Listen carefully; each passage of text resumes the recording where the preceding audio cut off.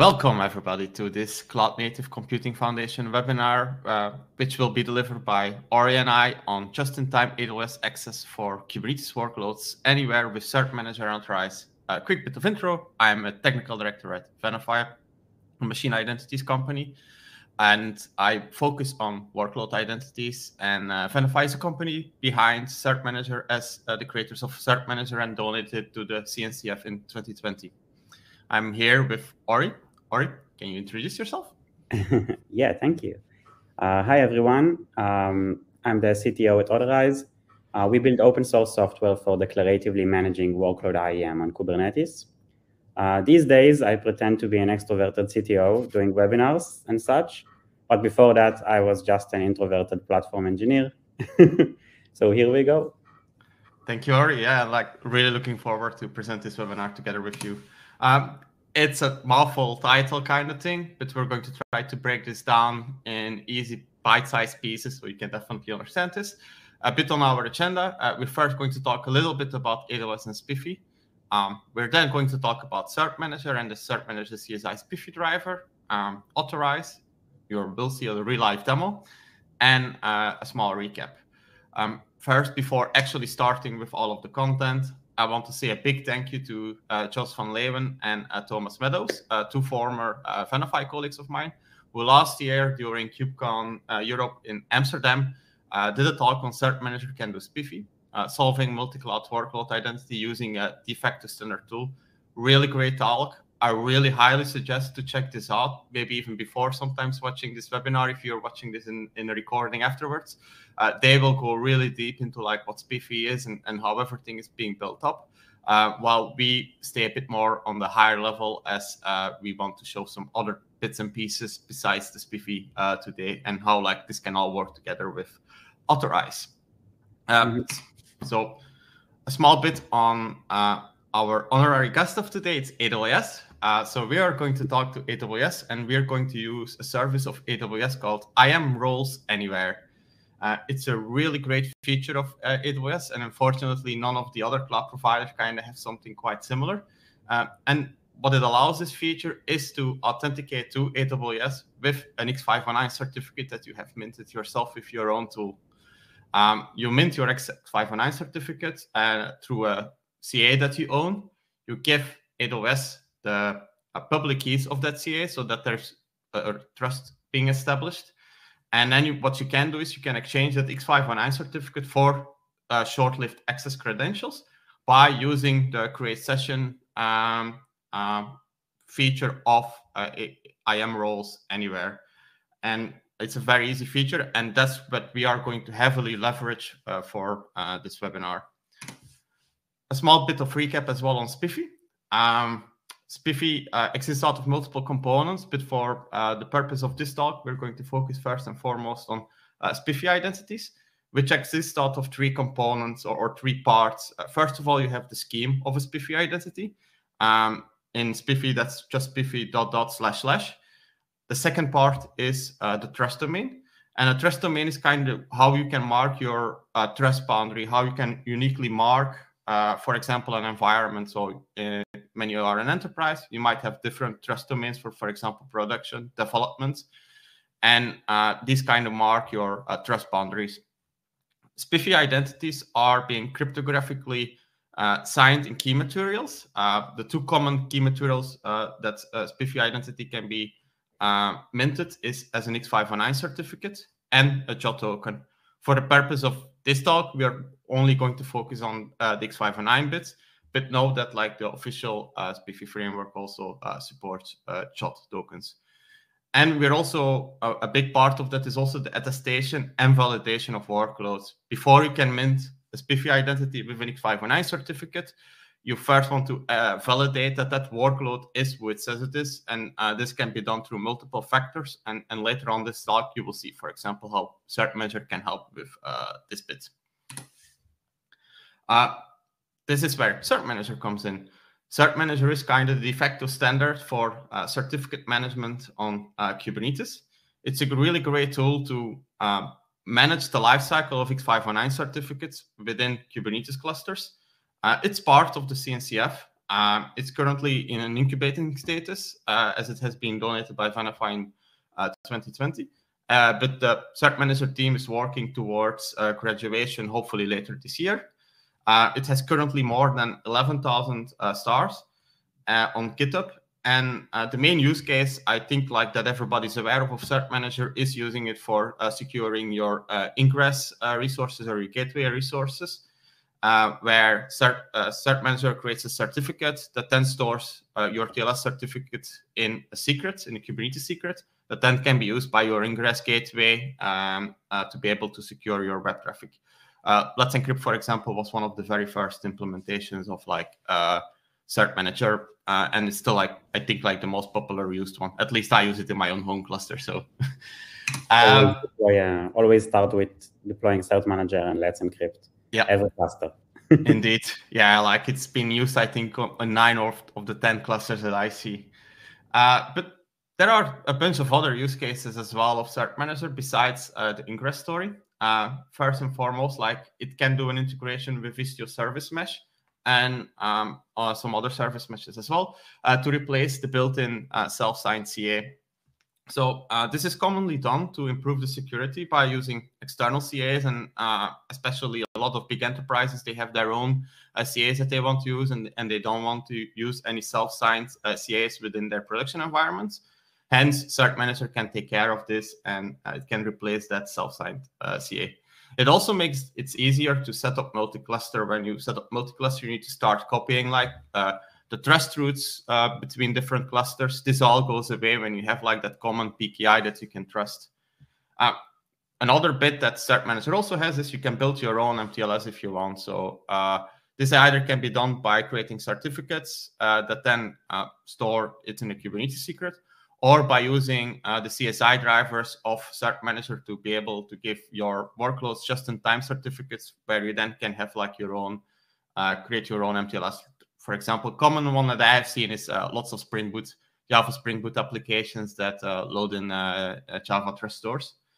One of the other projects that Cert Manager also has is the Trust Manager. And the Trust Manager is a really great project to get CA root chains, public keys from many different sources, and then give these to your application so that they can trust those. And this is especially great if you are needing to rely on trust stores and public CAs kind of thing that are not publicly being distributed. Like, for example, indeed, if you have your own PKI in your own company, like this is a great way to distribute that towards all of your applications without needing to embed these necessarily inside your container images, but you can then like easily update them without needing to update your container images. And the purpose of this talk as well today is using SPIFFE or issuing SPIFFE identities with Cert Manager. And that's where the Cert Manager CSI driver SPIFFE comes in. Yeah. It runs in, so the way that the CSI driver SPIFFE work, and kind of like how every CSI driver works, first and foremost, is it uses the tempfs file system on each node. And with that, like the private key material of the certificate that gets generated never leaves that node. It's like in memory, and it's only there during the lifecycle of your Kubernetes pod and any Kubernetes workload. So from the moment that Kubernetes pod is gone, that key material is also gone because it was in memory and it's never gone. It uses the CSI token feature request, CSI token request feature of the CSI driver. And what this allows you is to discover the pod identity. And it's going to then form the SPIFFE identity based on the discovery of that pod identity and embedding that in the X509 certificate signing request. And the CSI token request is also to impersonate the service account, so that like you cannot do privilege escalation, and it has extra security boundaries. And this is especially relevant for CSI drivers like the SPIFFE one, but also like, for example, when you use this for the CSI secret store drivers for GCP, AWS, like it uses the same features because that's extra security on it. And then the Cert Manager CSI driver SPIFFE comes with a second component, which is the approver. And this does some extra checks besides validating the SPIFFE identity. It's going to check if the acceptable key usages are being set, which is key encipherment. digital signature, client auth, and server auth. A requested duration which matches the enforced duration. So by default, the SPIFFE identities are only going to be one hour old, and it's automatically going to renew those. That no sense or other identifier attributes, you can only set a single URI send.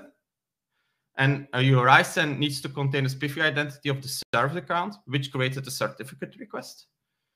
And you also have a SPIFFE ID trust domain matching the one that was configured at startup. So like at startup, and you will see that later in the demo, we give a trust domain to the CSI SPIFFE driver, like it's going to match that with, and then approve it. And then only then the certificate will get issued by our CA.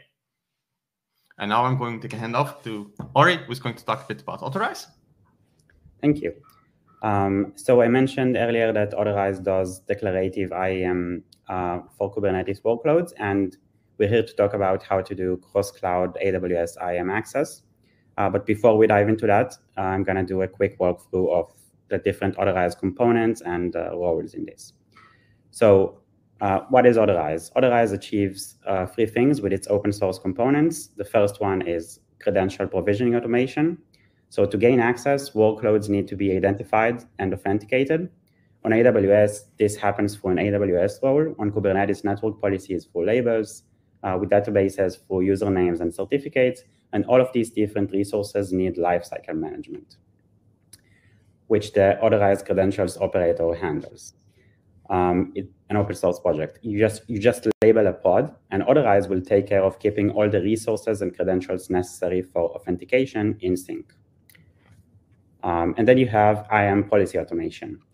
That means the creation and lifecycle management of IAM policies like those on AWS, Microsoft Azure, and Google Cloud, but also the Kubernetes network policies themselves, Istio policies, and even access to databases. This happens in an open source project from Authorize called the Intents Operator, a Kubernetes operator that you deploy on your cluster. And finally, we have mapping actual access. So knowing that you have the right policies in place for intentional access to succeed at deploy time can be difficult when you have complicated permissioning systems such as AWS IAM or network policies, where the existence of one policy can affect how another policy behaves. The Authorize Network Mapper, a third open source project, uses existing traffic in your cluster to auto-generate the required declarations for access to succeed, allowing you to compare the declared access with the actual traffic. So let's see how we actually take all of that and put that and how that works in this specific case. So in order to achieve access to AWS IAM, we're going to label a pod to tell the credentials operator that we want it to create an AWS role.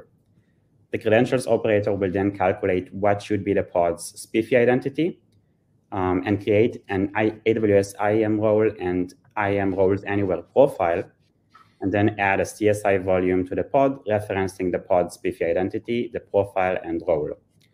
The cert manager CSI driver will then pick that up and create an appropriate X509 certificate and create the temporary credentials that Matthias mentioned earlier, which will be able to find all of that inside the CSI volume.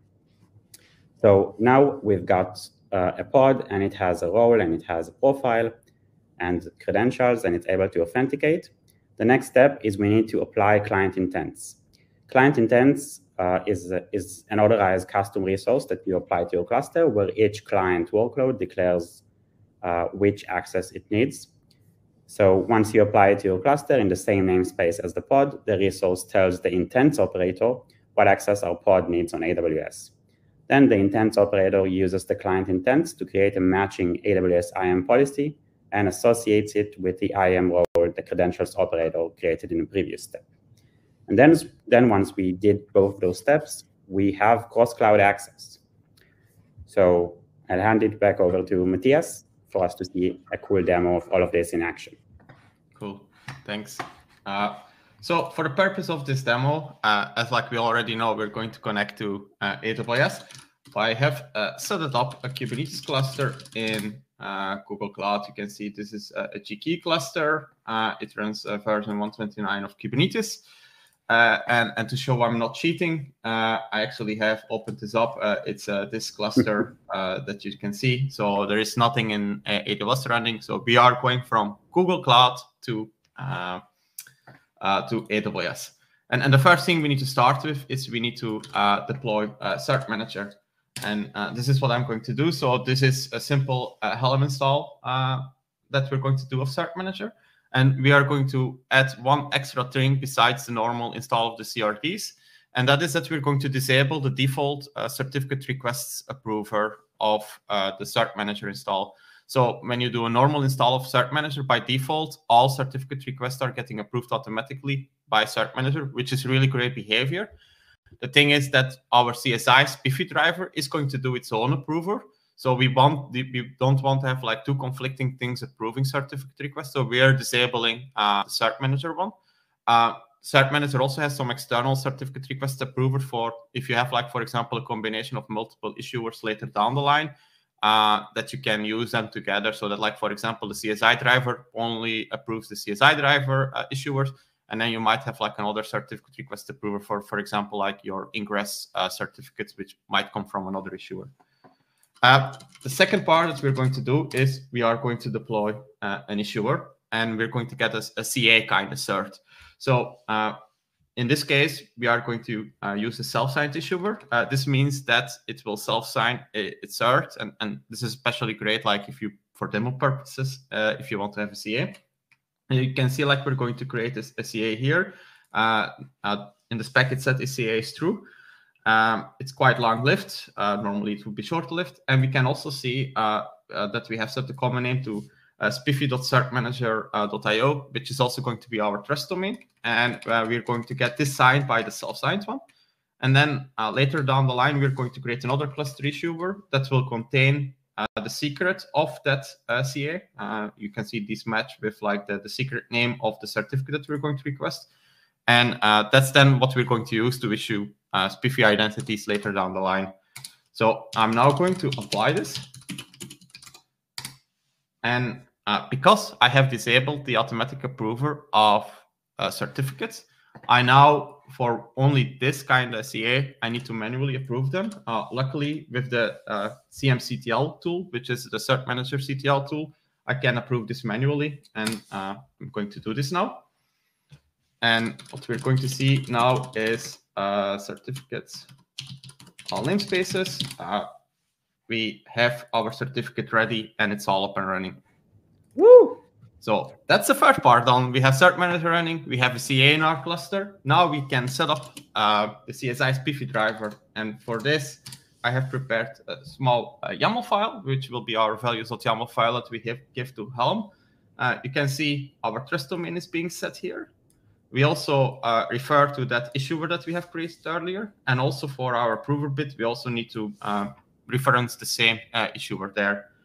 I also need to make a small change in the images that we're using because, like, currently the AWS features are not part of the upstream Cert Manager CSI SPIFFE store driver. I need to reference this currently to a second one. I'm currently working on trying to see how we can get this into upstream as well.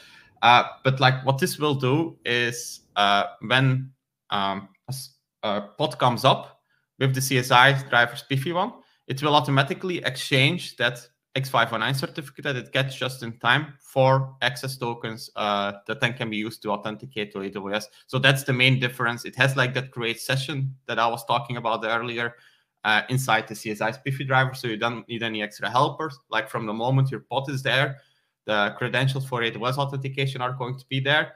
And they will also automatically be refreshed by the CSI SPIFFE driver, which is really great. So I'm going to... where is it? Yes, this one. Need to find a command. So I'm going to do Helm upgrade and do the SPIFFE driver install. This is pulling it. And what we're going to see is that our SPIFFE driver is going to come up. So we have the approver one. So that's going to be the one that's going to approve the certificate request later down the line. And then you can see like we have 3 pods with the CSI driver SPIFFE. This is because my cluster exists out of 3 nodes, and we need to have like 1 pod per node to be able to work as a daemon set. As I said, like the CSI driver handles everything in temp FS and in memory. So that's why we need to have like that daemon set up and running. And then we're going to do the AWS bit, sorry. Yep. So we're about to deploy Authorize. And before we do that, we need to do some setup on AWS so that Authorize can go and do all the things that I described earlier, create IAM roles anywhere profiles, and policies.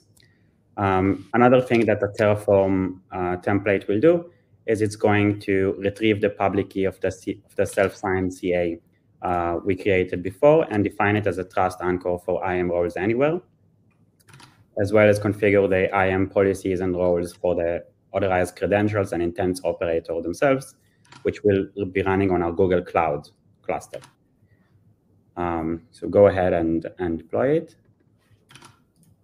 Yeah, and it's deployed, and what we are going to be able to see is when I do a refresh here, we can see this is the authorized cert manager PV, so the trust anchor is now in IAM Anywhere. We also have 2 profiles in here set it up, and this references the authorized intents operator role that's then like has the IAM in there. Mm-hmm. And it also has a trust relationship in there. Maybe you can talk a bit more about that, Ori. Yep. So the trust relationship we see here is actually, as you can see, it has the spiffy URI for the intents operator. So you can see it's the trust domain we set up earlier in the namespace authorized system, which is where authorized is going to be deployed on our Google Cloud cluster. And then the service account, the intents operator controller manager. And below that, in the AWS source ARN, you can see the ARN for the trust anchor. The roles anywhere trust anchor. Yeah. Yep. And this is going to enable the intents operator and the credentials operator to set up things for the rest of the pods on the cluster. Okay, so now that we have all of that set up, we're ready to go ahead and deploy Authorize and tell it what are the role ARNs, the profile ARNs, and all of the different details that we need for this to work. So you need to pass some flags here. We seem to be in the home directory, but while Matthias is seeding, I'll tell you a bit about the flags. So we need to turn on AWS. We need to tell it which AWS region to default to when it's creating roles and policies. Since we're not on AWS, it can't auto-detect that. And then we need to give it the role ARN for the intents operator, credentials operator, and tell it that we're in roles anywhere mode, what the trust domain is, what the trust anchor ARN is, and the trust profile for both the intents operator and credentials operator, which we all just created with Terraform. So next step is we're gonna see the actual demo. We've completed the setup, and now we are gonna see a demo where we have a client and server who are communicating locally within that cluster, and the client is sending requests to a server. And that server is trying to submit files to S3. So before we deploy the client and server, maybe let's look at the S3 bucket and see that there are no files in it, because it's a magic trick. Before you do the magic trick, you gotta show the audience, there's nothing in here.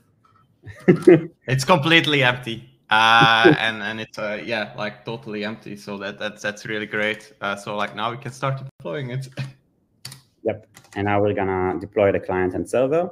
Now the client is periodically sending a request to the server, asking it to upload a file to S3. And the server right now is actually going to be failing to do that because it doesn't have access to the S3 bucket. Now, if we look at the logs for the server and we wait a bit longer, then we should start to see errors from AWS. We're waiting for the internet to vacuum the container out of Docker Hub, but it's gonna arrive. Probably the client is still loading. Elevator music. Yeah.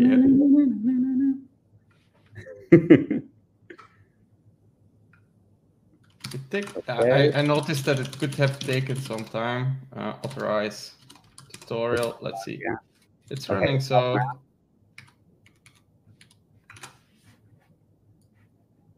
Let's do the logs again. It's not a good demo if it doesn't have technical problems. Aha, there it is. So it took a bit longer than usual, but what you can see here in the error is that server is failing to upload a file because it's trying to do an S3 put object operation, and it's not able to retrieve credentials or refresh credentials. This is basically the AWS Go SDK trying all the different methods it knows in order to get credentials, and they're all failing because it's on Google Cloud. How would it work? So what we now need to do is we need to label our pod. Before that, we need to do something else. You're right. For the SPIFFE CSI driver to work, we actually need to, for our server, give it the ability to create a certificate request, which the SPIFFE CSI driver will do on its behalf. Yeah, and that has to do with the token request functionality I was talking about earlier, where the CSI driver is going to impersonate the service account of its subject, in this case, the server, and it's then going to, on behalf of that server, of that subject, it's going to do a certificate request to get like a certificate issued. So it needs to be able to create those certificate objects in Kubernetes, of course. Yep, if we don't do this, then the pod will fail to start because the CSI driver will not be able to do the certificate request. So we now have the RBAC, and now we're going to patch our pod, and we're going to do two things. First, we're going to do the AWS role label for authorize to tell the credentials operator that, hi, I'm this pod. Please create an AWS role and all matching resources for me. And then the environment variable AWS region to tell the pod which region it should work in, since it can tell because it's running on Google Cloud. Yeah. And so to show this is all going to work quite neatly, the magic trick we were talking about earlier, it will automatically create an IAM role with that starts with OTR. You can see currently this is completely empty in my AWS environment. So, and like when we do the patch of this one, it will automatically create this one. So what's happening behind the scenes? We're about to see what happened to the pod in a moment. But we already can see the role that was created here. And it still doesn't have any policies, but maybe show the trust relationship. Yep, and you can see that we have the principal from before, the service account, namespace, authorized tutorial IAM, service account is server, and the source ARN is the trust anchor. This was set up automatically just because we labeled that pod. Yeah, and this is just by labeling inside Kubernetes. It's all like happening through authorize, nothing through Terraform or anything else, which is really neat until now. And then the last bit, I guess. Yep, so maybe before that, let's look at the pod's declaration to see what the credentials operator did. So can we describe the pod?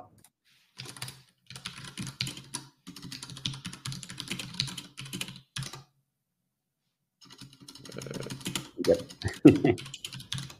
Authorize tutorial. I stopped being able to type when I'm live screen sharing.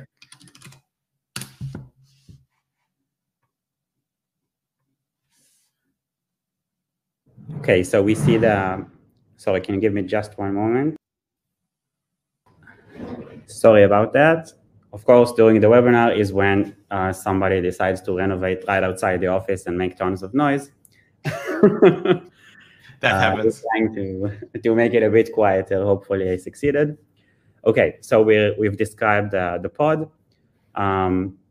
And what we can see is we have our label, and under annotations, we can see that the credentials operator annotated with the role that it created. And if we scroll down to the volume mounts, we can see that it created a SPIFFE volume with a CSI driver. And in the volume attributes, it placed the role ARN, the trust anchor ARN, and the trust profile. The role and the trust profile were created especially for this pod, or this service account rather.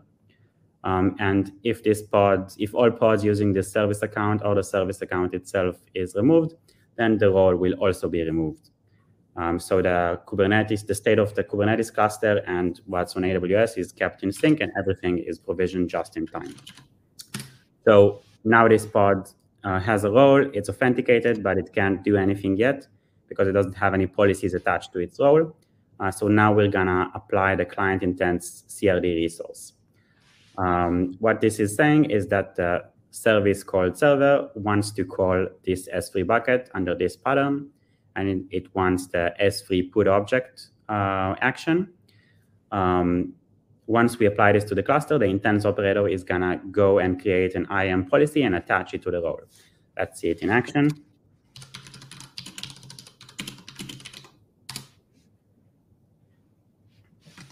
Let's have a look over on AWS to see the magic trick materialize. And we have a policy, exactly what we asked for. So to sum up, what did we have to do in order for all of this to happen? Label the pod, create a client instance. Now let's see if it actually works. Oh my God. For those of you not well versed in JSON, there's a field called status. It says 200, which means we are no longer getting errors. So if we check our S3 bucket now, the magic trick should be complete. Yep, we have files. Matthias, did you do that while I was away, or was it? Did the demo work? Yeah, the demo worked. The demo worked, and like one of the nice things as well is like Authorize not only sets up like the IAM policy and the role for it, it also does like also automatically the IAM anywhere policy, which is a specific one. You can see here it has created this in the background, which then refers to the role that we were showing earlier. So like everything is handled by Authorize in the background, so you can really declare your access to AWS resources through your Kubernetes cluster, and there is actually no need to manually do this in AWS or need to do this through any other infrastructure as code tooling. Like it's all natively in Kubernetes, which is really nice, and multi-cloud because this works from Google Cloud natively. Mm-hmm. Yep, and this really simplifies handling the lifecycle of all of these resources, because you don't need to think, okay, if I do a Helm rollback, do I also need to roll back my Terraform? No, you just do your Helm rollback, the resource goes to the previous state, the operators take care of syncing AWS to that, and you always know your source of truth is Kubernetes. Cool, so, perfect. That was the demo time. It all worked from the first try. I'm so happy that the demo gods were with us today. So a bit for closing of this webinar. First of all, like both Authorize and Cert Manager are two open source projects.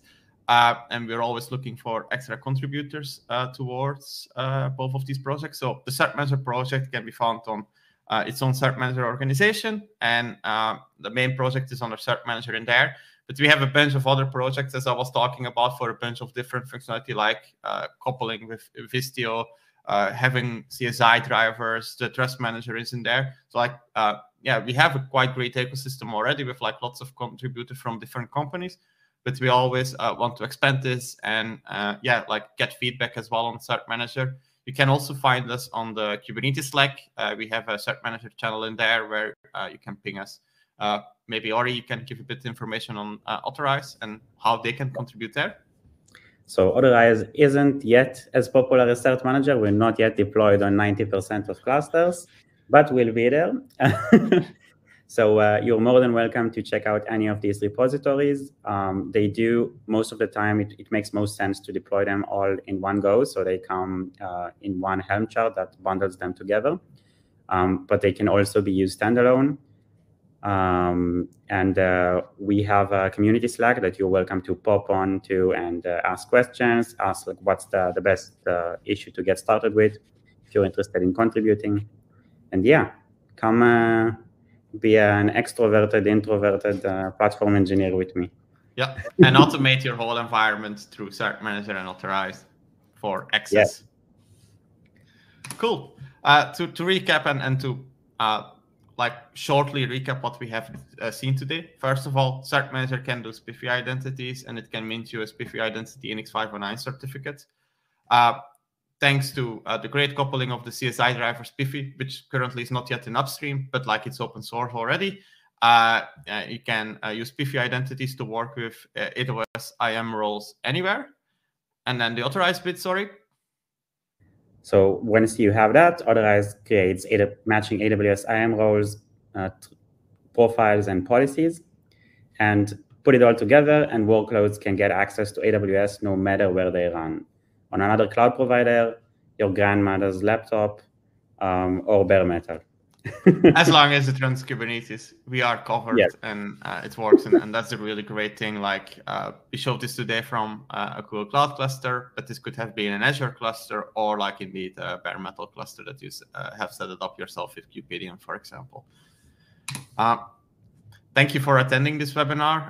It was a pleasure to present together with you, Ori.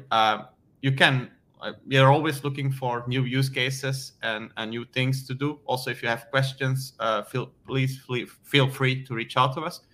You can email me directly on the email address you see on the presentation, but you can also reach out to me on Twitter, or what we now call X, with my full name, or on LinkedIn as well, or any other source you can probably find me on. Ori, maybe some closing thoughts? For sure. Closing arguments. It was a pleasure to be here with you, Matthias. It's actually my first webinar ever. So it was awesome. The demo worked. A little bit of renovation on the side, but we handled it. And yeah, feel free to email me, reach out to me on Slack. Just ask for a favor. I do those too. And yeah, try it out. Let us know what you think. We're really curious to see how people use this. Yeah, definitely. Thanks everyone for attending. And we're also going to open source. We're going to open up the instructions to fully replicate this demo, by the way. This will be on the authorized GitHub organization, where you can go check them out and run it yourself, because all of this, what we have showed today, is fully open source. It uses Cert Manager and authorizing the open source component. So like you can fully replicate this in your own environment and even start using it. Yep, and it's gonna, you can even pretend you're running the webinar and just go through all the steps. Yep. If you want the full experience. Indeed. I'm just here to inject humor. Perfect. Thanks, everyone. Have a nice day for everybody listening to this webinar, and hope you learned something. Thank you very much. Thanks, everyone. Bye-bye. Bye.